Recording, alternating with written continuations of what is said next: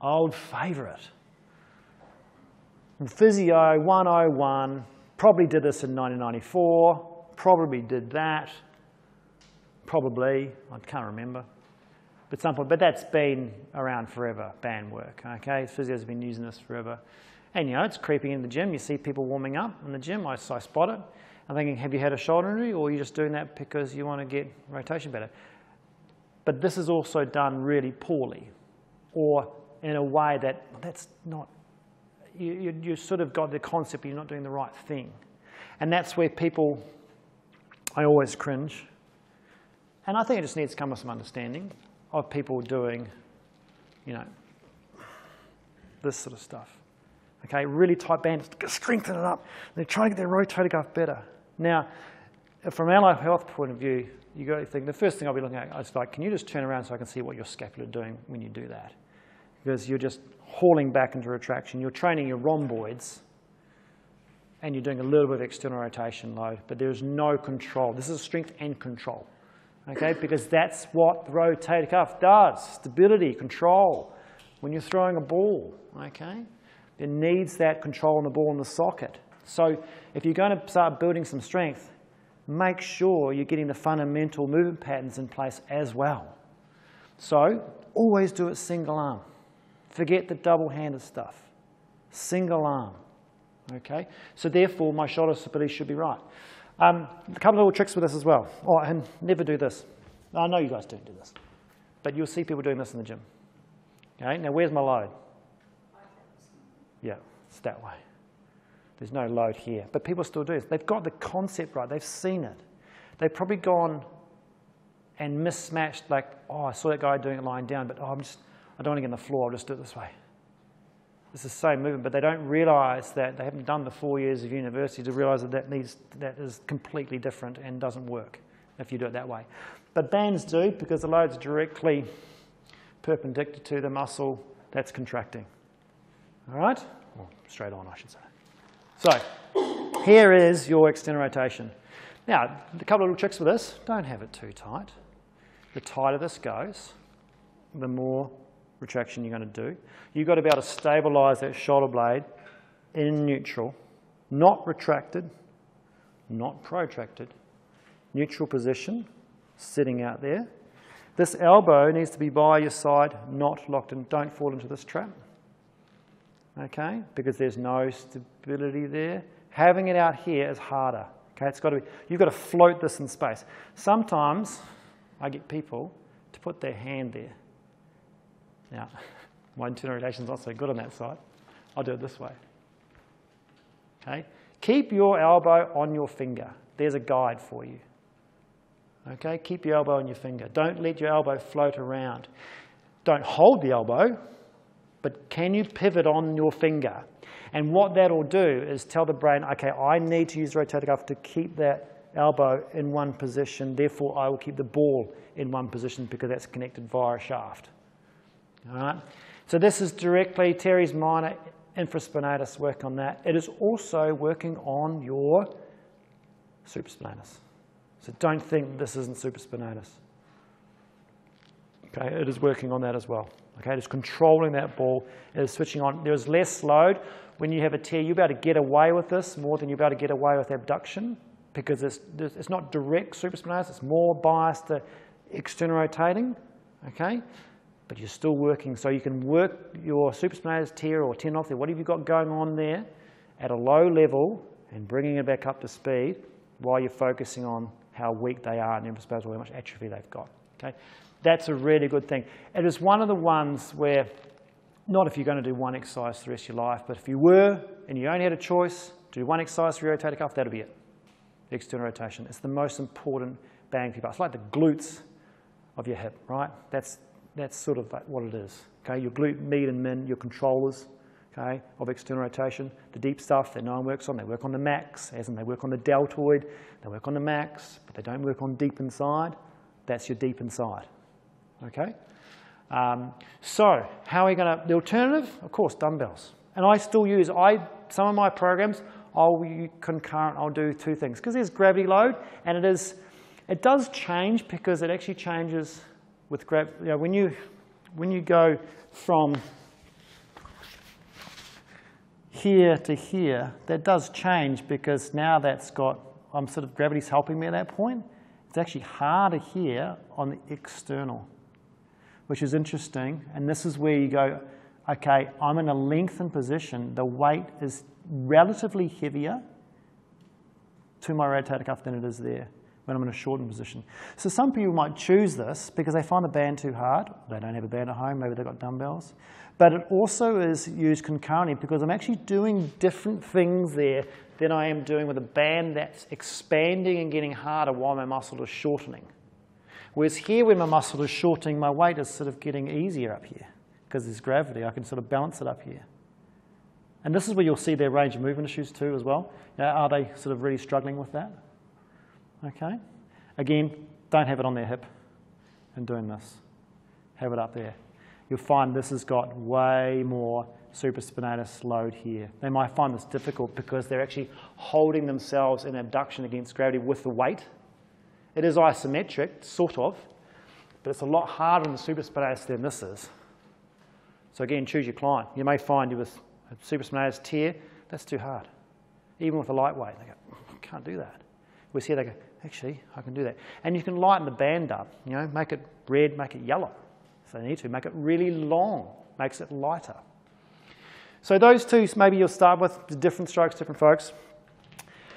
Now, the stability ones, this is when people are really struggling with stability of their shoulder blade.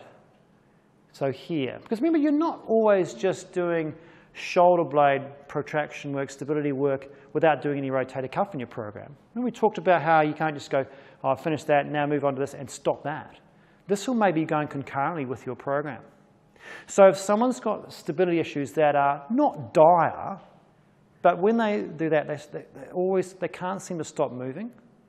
Okay, so when they pull out, even if it's light, their brain wants to retract. They just, why am I doing that? But you press them, that's right, this is working, everything's going. But when they go into a functional pattern like that, when the brain says externally rotate, their rhomboids take over. And this is where you may add on something like this.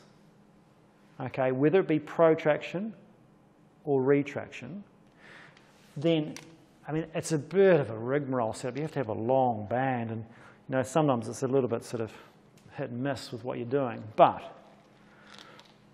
that one I've got a super long band. I'll try and do this for you. I'll be able to get that around. So if I protract, if my shoulder blade pulls forward too much, every time I pull out, I'm doing this. I can then go, okay, you know what? I'm going to pull that back and then externally rotate. That's too short a band. Okay, I might just come in a little bit. Okay, so okay, I'm going to just set that there, pull out. So I'm learning to control here. So that's someone who does this sort of work and needs to learn to go, no, you need to do that. Same way, go around the other way on the other stability. There's no progression there, so it's just a different way of doing it. This is really hard to do. I'll go around this way. That's it. Oh. Okay, this is someone who comes back too far when they come out.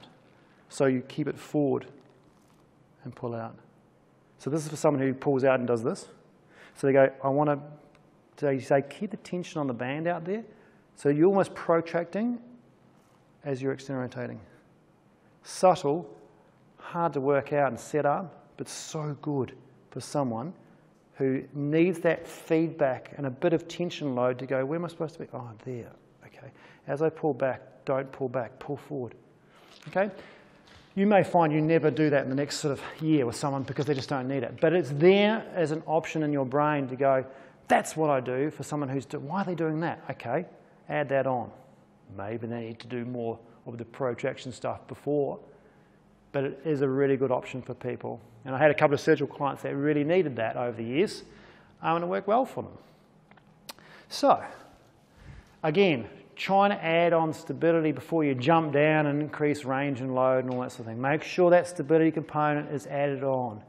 You know, there's not too many stability options when it comes to a stability exercise to add on more stability. That's why there's not much going on. Usually it's sort of progressions, loads, all those sort of things. If we go up into the regressions first, what's this one? Does anyone know what I'm doing there?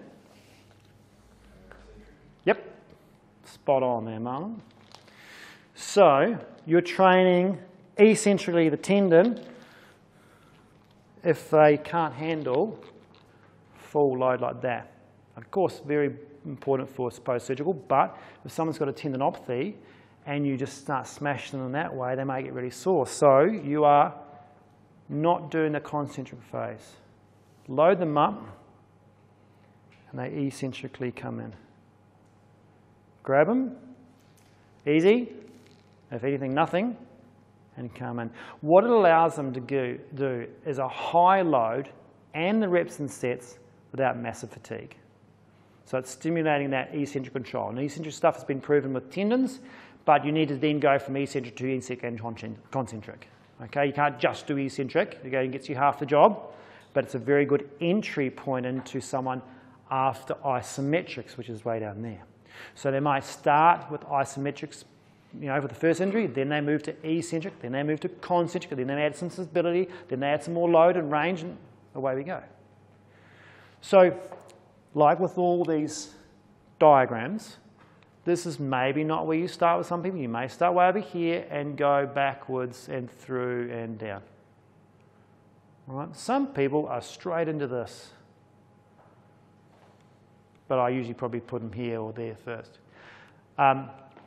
This is your isometric. Now, with isometrics, if I go this way, this is your pain relieving and muscle activation stuff where you don't want to move a joint, you're just trying to work on a tendon. You're just pushing in the same direction as the band, closed chain, awesome. And you wind that up below pain and switch that on. Just like doing VMO squeezes in the quads for your knee, early doors after surgery, you do isometrics, right? Okay, so this is the same deal. And you're doing external rotation. This is actually really good pain relief for people who've got constant aching going on. Okay, do that. You may find 30 seconds of that, 6 sets of that, and you may find, actually, that feels heaps better because you've just got their muscle out of spasm and tightness and pain, and you just put some blood flow through it, and you put some adrenaline through it, and away you go. What type of pain? Aching pain, maybe inflammation, injury, surgery, those sort of people. Yep. And if they're too weak, but it's got its place in a program somewhere, but it's not for every client. You wouldn't start every client and, oh, you're weak, you need to do isometrics. No, not necessarily. They could probably just go into here or here. This might be just they can do this with a very light band. But when you're not allowed to move a joint or that sort of fulcrum movement through the joint is just too much, go back to here. Okay, there's another option here of just doing lifting up and holding isometrics against gravity. So going from, you can do it one arm, so just, there's an isometric external rotation. Okay, 2 arms is obviously a bit more demand in the shoulder, but they have to have 90 degrees external rotation mobility before they get that, don't they? Whereas the isometrics they don't need to get up to there, do they? They can do it down here. So pick your client. I had to do this one, an isometric ability to be able to have that strength, just be able to hold myself here so I can get up to that point. So I could actually sneak in and do isometric work on my front there before I was allowed to actually use a lever load through there. And I'll show you with shoulder surgery, just so you've got a really good idea about when the surgeon says don't do, banded movement work because you fear of pulling the anchors out of the bone. You'll see where the anchors go in and all that sort of thing. And you've got to think an isometric won't pull an anchor out, but when you pull, it will. All right? When you move and pull, that's when you've got some way more load on the insertion point of those tendons. D, distraction. Again, what do you do in the clinic? AP glides, there it is again. Now, it gets a bit tricky, admittedly. You have to sort of, I get a few people doing this at home who have got setups. You know, they've got, oh yeah, I've got a bit of this and a bit at home, I could put that onto, but we talk about it, can you do that? Because they really need it. They're struggling with a little bit of impingement problems. Okay, you might start getting them doing, those people who that you just know that ball is sitting really well forward. And when you can play with it and you push it back in the socket and external rotate, and all of a sudden their range is better, you go, oh. And when it's out, when you don't put any weight on it, and they block and they catch, you go, oh, it hurts. Because they're getting impingement, anterior impingement. So there's no point in them bashing away at this if they start getting sore in the front. So these are the people that go, say, oh, he goes, oh, I can feel that. He goes, where? In the front. I'm going, that's not why you're supposed to be feeling it. So maybe it's because they're doing this when they externally rotate. So having that distraction band on, pulling them back while they externally rotate. So here's one I prepared earlier. You can see how hard this gets. I'll put it down here. I'll make sure. So I have to load them up. Okay, pull me back. And to be honest, that feels better, no lie. If I do that on my shoulder and I wind that back, I feel I've got way more range. There's nothing at the end there for me. There's no sort of tightness feeling. I just hold it there, it's fine. Whereas if I don't have that, there's something there. And it's a feeling of like a block or something that's going on there. And just enough drag. Some of that will be tricking the brain a bit and activating, you'll be able to get out further. It also provides a little bit of resistance, so it's harder for them to do, to rotate out. So there's added strengthening there in there as well. There's a bit of progression going on. The band coming down is even just hard. There's more load going on, so you have to pull back against that load if the band's hauling you down. Okay? Sometimes, you just won't use this. It's just too hard to set up. It's too hard to plant. They're not muscular enough. They don't have enough strength. But there is use for this, and I find it works really well. And it helps you through that impingement stuff. Because it can get really tricky. You're going, I just can't get rid of this person's impingement. Well, do what you do in the clinic. Replicate that at home. See how that goes. Does that work for that client? Now, progressions is easy. 45 to 60 to 90 to actually doing a full diagonal. What I mean by that is, there's your what we call zero, neutral, okay? Then you're going 45. Now 45, say out here. So think of the scapula plane, okay? So where I'm in that nice press pull position. So it's a very functional position to be in, can I have external rotation strength in that position? Now, it also works a lot on, there's way more supraspinatus and mobile because you're holding yourself in abduction. There's a big difference from here to here. So you might have to graduate this with some clients. They might be here on a green, and then you have to go here on a red because it's harder. Drop the load off, go to a red, bring it down, build them back up again. With this one, educate them, know your planes of movement, stand 45 degrees to that band. So 45, you can remember 45 degrees abduction, 45 degrees facing the band. So when they pull back, it's not going to do this. All right? The line of pull is all wrong. I need the line of pull relative to that muscle here. Okay? So here, they'll get the pack. Now what's going to happen is they'll go, and they'll try and get it up there like this. And they use their traps and everything. So this has to be relatively the right load. But once they get good at the control, and you'll know when the control part improves, as they go back and they can just keep winding it back, and everything's in place. It's just about strength. They can isolate it. Then you know the rest of the rotator cuff and your scapula is all sitting there holding them, saying, yeah, you can do your job, do your external rotation. There's your stability. Okay, they can crank it up without compensating through the whole joint and shoulder blade system. Okay, something I've learned how to use, like you'll see people doing this. You go, no, that's wrong. Bring it back, change the band, bring them back forward. Teach them what they should be looking for, especially in a mirror. Obviously, then you get to 90 degrees. When you get to 90, face the band. Okay, pull that back to 90. Now you can go sort of 45, 60. Sometimes you can just jump to 90. They need to have full clear 90 degrees abduction at that point and pretty good abduction strength, and then they haul it backwards like that. Again, these people will get to the point where they go, And they're trying to do this and compensate. Now, you watch my surgical arm. Here we go. Now that's me, I just run out of steam. If I've stabilised here, there's nothing left in the tank. I can hold it there, but I can't get any further. Now some of that's power, some of that's capsular restriction. If you look at this one, if I can show you this way. See that range? Right, so when you see that sort of thing, okay, that person's got in-range capsular restriction. Look at the history, oh, he's had frozen shoulder, or he's had the surgery or whatever. Okay, so some part of my thing, and there's a common theme going on here. My external rotation mobility of the pole's not great. Overhead, I want to roll in. Okay, all these things, they'll come out when you start doing stuff like that. And you go, whoa, okay, hang on.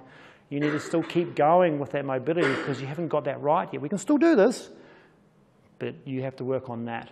Otherwise, they'll just start trying to force it, and then they'll lose. They want to go, you've got to get to 90 degrees. They'll start compensating, and they'll lose that whole thing they're trying to achieve in the first place. Diagonal, I love diagonals. Again, this is getting towards a little bit more movement pattern, a little bit more sport related. You can't just have someone like this and then expect them to play tennis because it's a movement pattern. Okay, winding up, golf, tennis, whatever they're going to do. I like doing this one, where you're going from an internal rotated position like this. There's almost a front raise, like a flexion, elevation, abduction, external rotation pattern. Hold my posture right. And then the eccentric control. So the shoulder blade moves now. So the shoulder blade does retract and elevate a bit. You just want to make sure when you come down, you don't do that. So the shoulder blade stabilizes and then returns. Make sure the band's not too hard. Hard one to do, but really good to get that full movement like that. Ready for, this plane we don't use much in sort of weight. You don't see people doing weights in the gym like this, They're usually doing a front raise or or a shoulder press. Okay, not this diagonal stuff. Important for your sports people, your weekend warrior tennis person. Okay, a lot of stuff.